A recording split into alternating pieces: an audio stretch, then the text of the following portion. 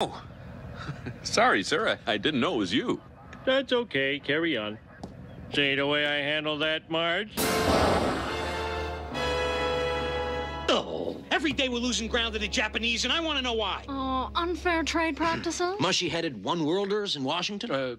Some sort of gypsy curse? I'm tired of excuses. Have you come up with a name for our new economy model? You're gonna love this, Chief. The Persephone. Persephone? Mm-hmm. What the hell kind of name is Persephone? They want names like Mustang and Cheetah. Vicious animal names. What's he so upset about? Ordering him. Good Lord. Marge, this can't be the right address. Hello in there. Homer? Welcome to my home, brother.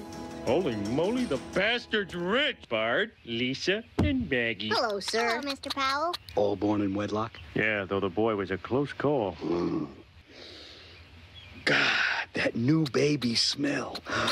Homer, you're the richest man I know. I feel the same about you.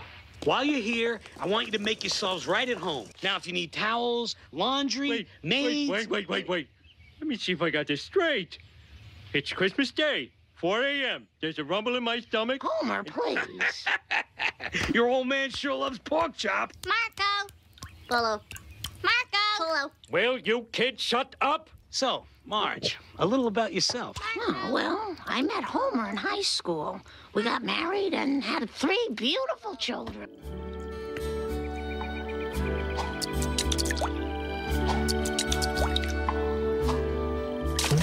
A millionaire? Oh, I tipped the wrong one. Unky Herb, can I spit over the side? I love this kid. Hock your brains out. Oh, got him! Are you sure you want to give me a car? Hey, you know what these things cost me? There's maybe $40 worth of steel in them. Oh, okay. I'd like a big one then. We don't have a big one. Why not? Because Americans don't want big cars. Do you hear that, you morons? This is why we're getting killed in the marketplace. Instead of listening to what people want, you're telling them what they want. Homer, I need your help. And I want to pay you $200,000 a year. And I want to let you. Homer, meet my team of engineers. They're going to build your car. Hiya, team. The man with the vision. The man who's going to bust this company out of its rut. The man who's going to change American transportation forever. So, what kind of car would you like, Mr. Simpson? I don't know. Ahoy, matey! Yeehaw! Kids are so easy to please. I really hope we're not spoiling them. What's that? The onboard computer. All right. Batting ninth, Unky Herb!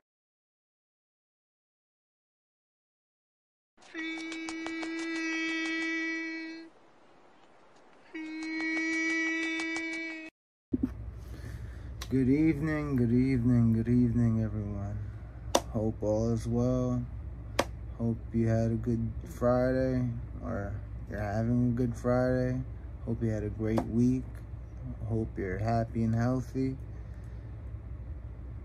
I hope everything's going the way you want it to go. Please like, share, and subscribe. I always forget to say that. Please like, share, and subscribe. Well, tonight I'm making this video because buzzwords, they're all over the internet. And all these entrepreneurs, that's all they do, is they use these buzzwords, and it's insane. It's insane. They get these people excited, and we're gonna focus on one buzzword in particular: generational wealth. Okay, we're gonna say that again: generational wealth. Now, why is that such a big buzzword? Why is that such, like, Why is that such an attractive word? It's because people pitch that, entrepreneurs pitch that to other entrepreneurs to do good, to break the curse of, you know, generational debt. And you're going to be the one that changes your family's whole history. You're going to change the way that your family's going, and you're going to become the generational wealth attainer, if you will. And, you know, so many people, that's all you hear. Most people don't got $1,000 in the bank. You know, I don't have $1,000 in the bank. So, you know, I'm in the same boat. But if you don't have $1,000 in the bank and you go to seminars, you go to, you know, you take courses, you know, and it's one thing if you're really into it and you really want to do it and you really go after it, it's one thing. But a lot of people think they're going to pay for these seminars, pay for these courses, and they're going to attain generational wealth. Generational wealth is not easy to attain at all. I mean, crap, you know, 2 generations worth of wealth is, you know, so hard. A father opens up a business, very successful, gives it to his son messes it up. Father opens a business, maybe it's a clothing store, works in it 25 years, very successful. His son takes over, closes in 5 years. A brother opens a food truck somewhere in New York, does very well, decides he wants to open up another 3, 4, put his little brothers and cousins, and it doesn't work out the way he wanted. Who's stealing? Who's not showing up to work on time? Who's not dedicated? You know, all these factors play, you know?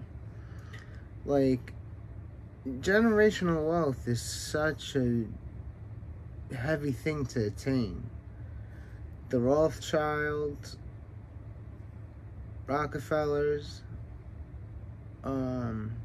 Bezos, those are the people, that's generational wealth. Let me give you the definition of wealth. The definition of wealth is however long you can live off the money you have saved. If you can live the rest of your life out with what you have already, you are wealthy. And most people don't even realize that. Most people don't even realize what wealth is. Now, there's a difference for people who have money, and there's a difference for people who have money-making businesses that will survive the next decade, 2 decades. All right? Like oil barons, oligarchs from Russia, tech. Tech is huge. Like, you know, and, you know, and there's a lot of points. That you got to go through. Like, you know, Vince McMahon, perfect example. He bought the WWF/E from his father in 1981 or 82, I believe. And the deal was, if he went up to the board, he offered them all a number. He said, if in X amount of time I don't pay yous, whatever money I give you guys is yours, and I'll walk away. Of course, he made it 1, 2, 3. You know, he did buy it from his father. His father didn't just give it to him. And then Vince went and just like Genghis Khan took over all the territories. All the territories.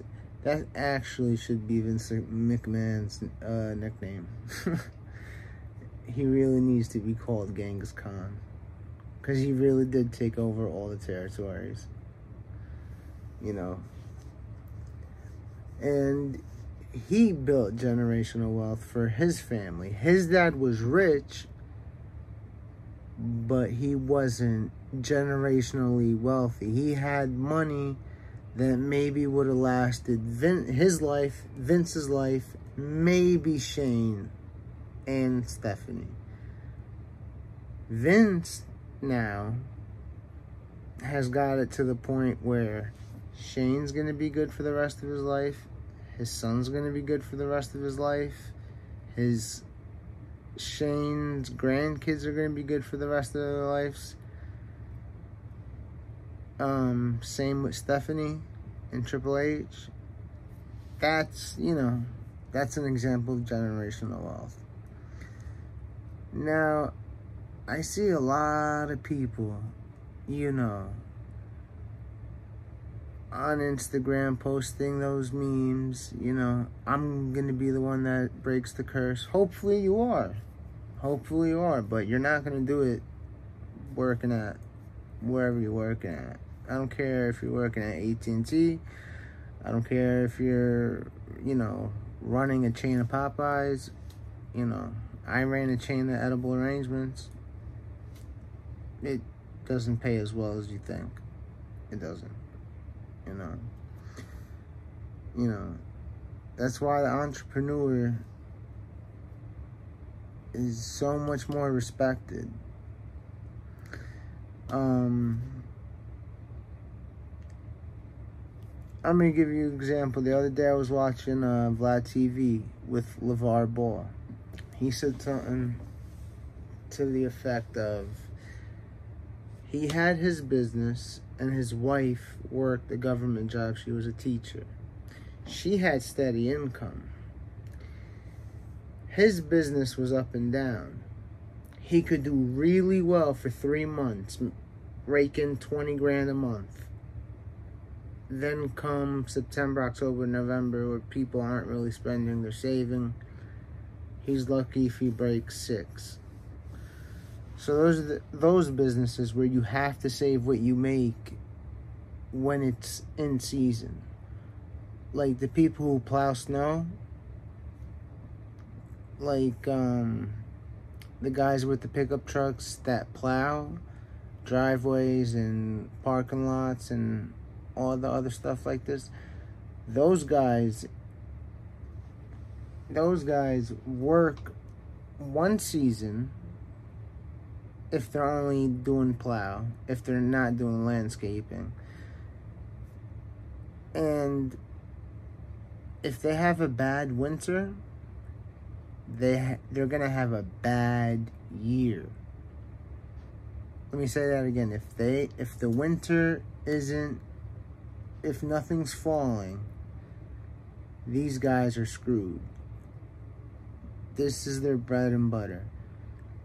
But on the flip side of that coin, if it snows at least once a week to twice a week, 5 to 7 inches, these guys got contracts. They're going to make bank, like really good bank. And if the snow's not too heavy, it doesn't matter if it's, you know, a centimeter of snow or 10 feet. They have to go and they have to plow their contracts. You know, like, it's amazing. Sometimes these guys, you know, they go out and you can literally with your foot go over the sidewalk, and then you can see the concrete. And these guys are sitting in this truck laughing because they got 50 contracts at $600 a contract. Let's just say they're gonna make $35,000 every time if the snow falls. you know. But let's just say, okay, someone like that, he makes $35,000 every time it snows. Let's just say it snows, let's just say 10 times. That's $350,000. You know, that's $350,000. But this guy got that $350 has to last him the whole year, between food, between car payments, between putting his kids through school, clothes, a lot of things. And that $350 is before taxes. All right. Now, people don't look at it that way. They look at these guys like, oh, they're making money hand over fist. And, you know, that's a big misconception. Those guys, they make a big amount of money, but that big amount of money has to last them for a year until the next season comes. Another misconception is people that own gas stations make a lot of money. They really don't. Really, they don't. Let's just say they're paying $2.10 a gallon. They sell it for $2.15 a gallon because they have competition on the other three corners. You're making 5 cents a gallon. You sell, let's just say you sell 200,000 gallons, right? Now, you gotta pay for the guy that pumps. You gotta pay to clean the actual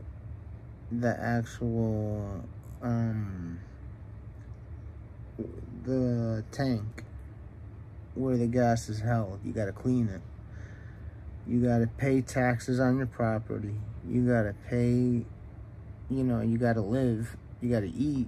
You gotta, you know, if you could, you gotta enjoy yourself, you know. Anybody that works hard deserves to enjoy themselves. Anybody. You know.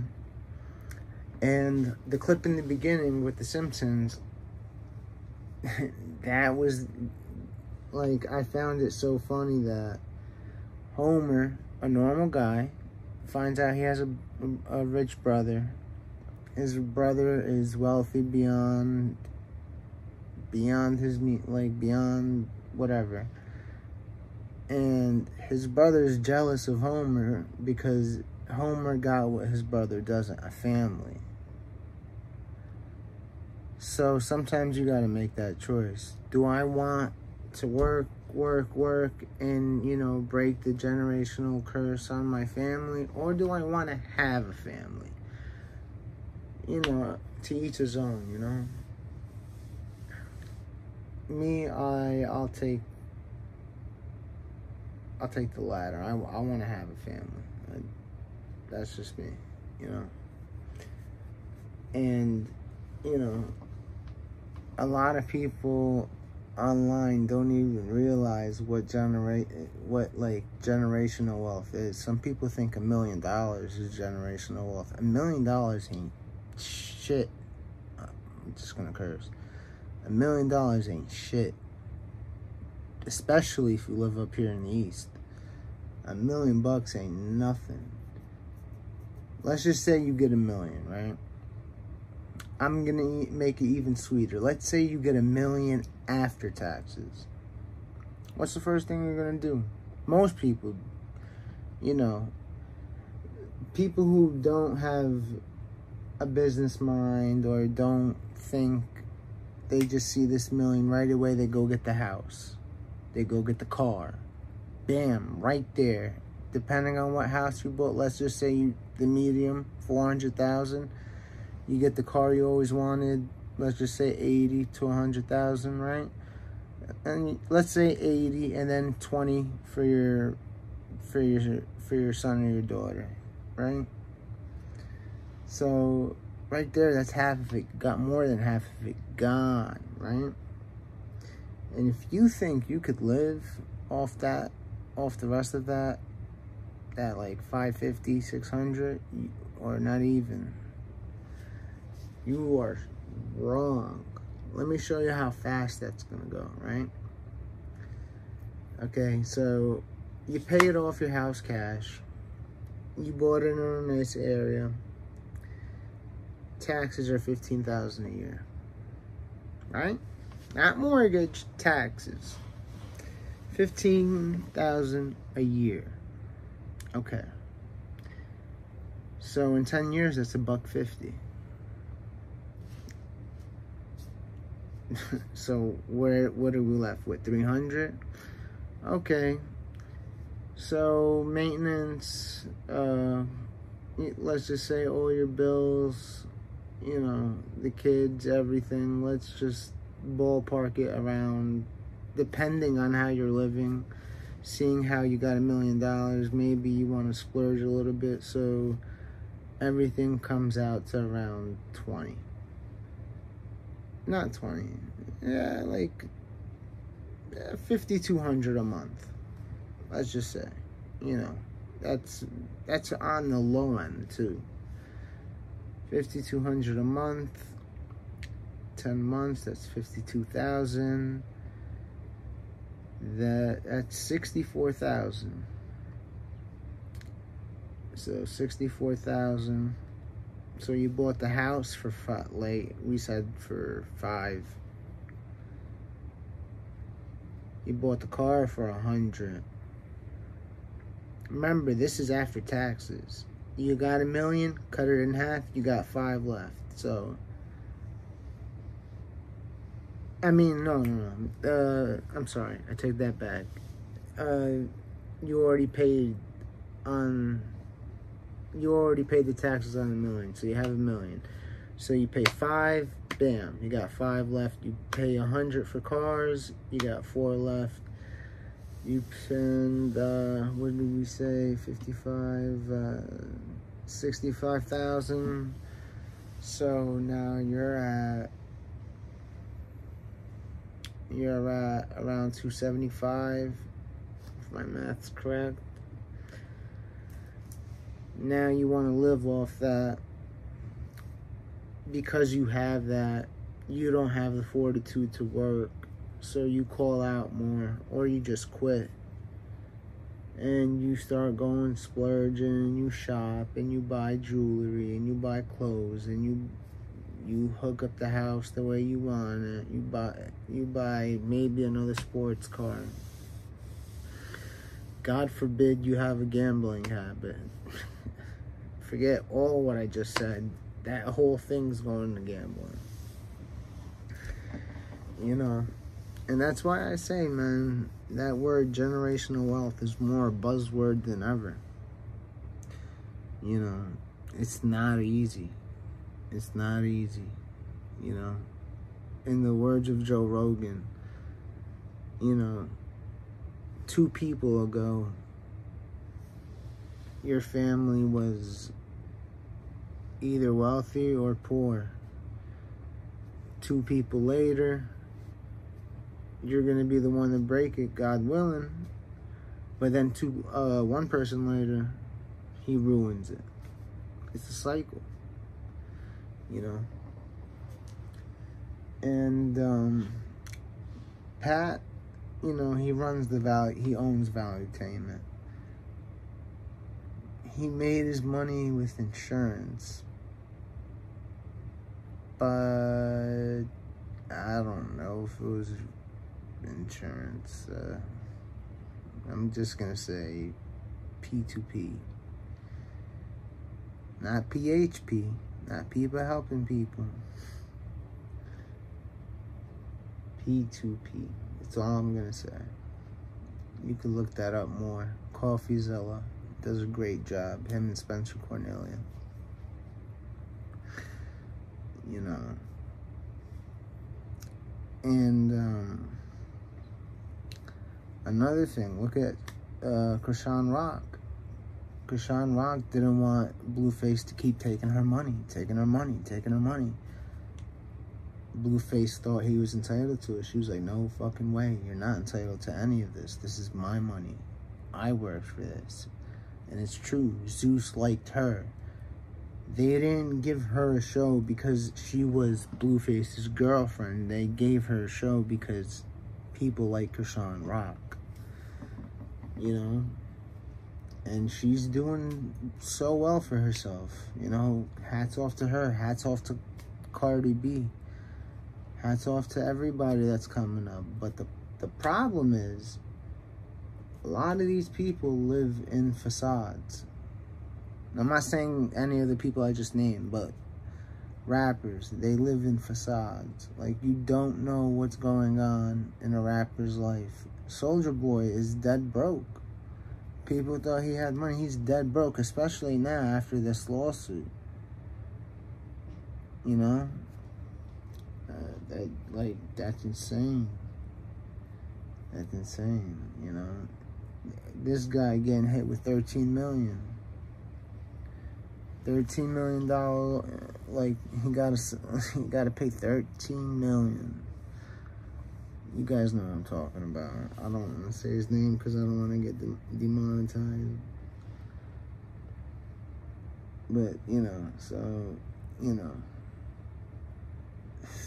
What are you going to do when you have a judgment against you for $13 million? You probably have never seen $13 million. You know, he's probably seen maybe a quarter of that, but 13, I highly doubt it. You know? Well, that was enough for tonight. Thank you guys for being with me. Like, share, subscribe. Please and thank you. Like, share, and subscribe. I will see you guys tomorrow.